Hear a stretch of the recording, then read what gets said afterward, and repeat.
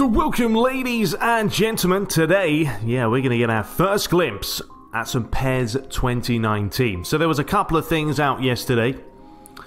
We had sort of a YouTube stream from the official PES channel, and then after that, Adam Batty went on IGN and he showed this matchup. Now, this was the better, I feel, of the two live streams.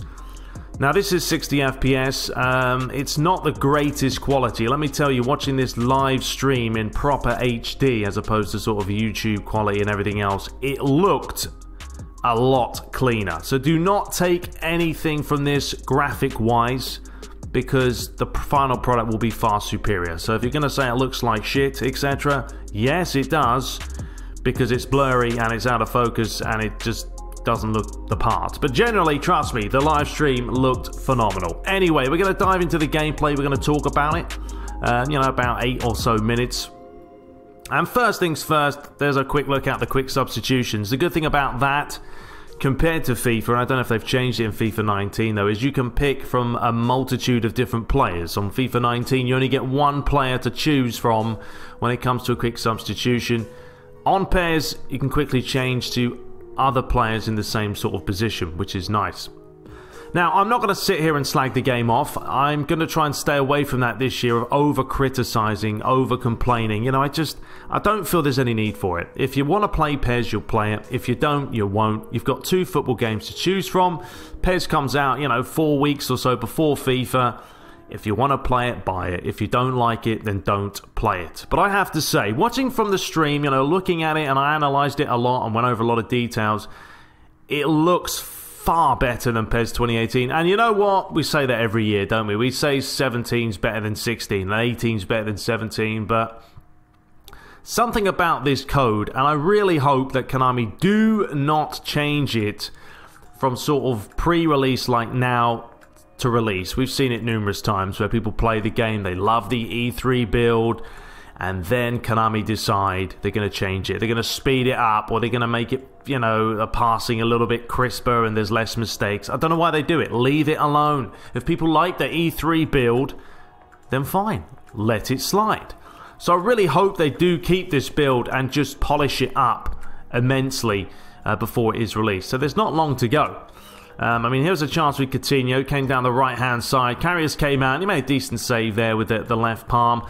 Now, the first thing I will say, you watch this, is the grass. The textures, the lighting have taken a step up. They ultimately, if you watch this compared to FIFA now, they do look a little bit more similar. I don't think it's there quite in FIFA regard when it comes to the lighting and everything else. So basically, the lighting looks better. They're using this new Enlighten engine, and you can see that. You can tell the grass actually looks 3D-like. Big difference from what we saw last year, where everything just looked like carpet, and I wasn't a huge fan. Other little things to talk about, you'll see a lot of errors. There's been a lot of straightward passing. I'm going to probably say they're playing on level 1 support, which is probably default. And, there's a lot of times where the passing has gone astray. It's a slower paced game. You look how slow this is. It's a nice pace, you can play possession football. I don't know if you guys did watch the live stream there on YouTube, where the Midnight Kid, of course, have to give him a shout out from PES Universe, did a good job there of giving his opinions and playing up against Asim, who's obviously played PES 19 a lot more than Barry has. But yeah, if you watch that, then you would know that the game just plays slower, and Barry was playing a lot of possession. He was passing it about, and he even said himself, completely different game to PES 2018. You've got to sort of learn the ropes again and start again. Now, the menus, saw a quick look here. They're still the same. They've got rid of that ridiculous colour they had last year with the greens and the purples. It's still not up to par, but you know what? I've given up really worrying too much about the menus for Konami. They don't really want to modernise it up a whole lot. They got rid of the silly colours. They've got the basic menus back. And I just don't think the menus are ever really going to get modernised up unless they completely change the direction it's going. But overall, it's promising. It's very promising.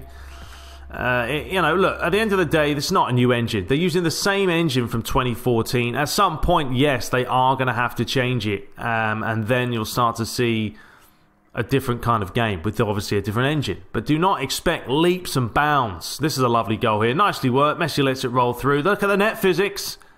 Ladies and gentlemen, for those of you that wanted those net physics improved, they certainly have done that. Nice bit of movement there when Messi slotted it home. The snow effects, I mean, they showed that in one of the games as well. Liverpool at Anfield, it was snowing. And it did look like it did change the gameplay. The ball was a lot slicker. It moved a lot quicker than playing sort of on a sunny day like this. But here, nice little move. Laid inside, backheel pass, and then let it run across his body and just slots it in. And as you can see, the net moved like a proper net should. Last year, I think at E3, was it the nets looked like a brick wall? Or is it the one after? A little bit of clipping there, if you're going to be nitpicking. But look, this is an early build. There's no way this is a build that's from last week. It's probably a month or so old. I had to get ready for this show. So you can obviously expect a lot of polish to happen before the game does release at the end of August. Now, there will be a demo coming out. 21st of July, they're going to be announcing it. That's not when it comes out. That's when they announce it. I would probably say early August, you guys will get a chance to play it. Is he onside here? Is he onside? Yes, he is. And Luis Suarez, I don't know why he's hit that from there. Absolutely ridiculous. Should have walked it in. But there's also going to be 40-odd stadiums in the game from launch. That's a big step up. So we've got more stadiums to play from. And see there, Karius made a lunging dive, and you can see the way he brought his hand away from the ball. Just a little animation there. Brought his hand away from it. If you didn't see it, rewind it and watch it again. But those little things, those are the little attention to detail that Konami have gone to. And you know what? I'm really liking the look of the pace. I'm really liking the way it's not on rails as much. There's a little bit more freedom, it seems. You know, the ball isn't just going directly to every single player's foot.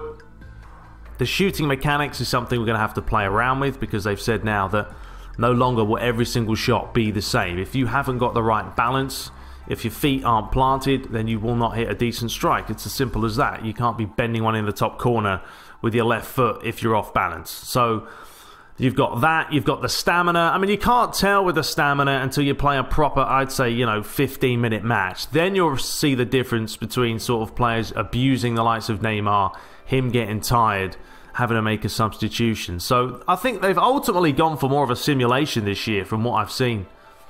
You know, the fatigue's there. Harder to play football, but you can play football. Harder to counter, probably. And a little bit of a dirty foul there. Main things for me are player switching. I hope they fixed it. It was a problem. It was a shame because you just couldn't defend. So if they fix that, they fix the niggles, they keep improving the game, I think PES 2019 is shaping up quite nicely.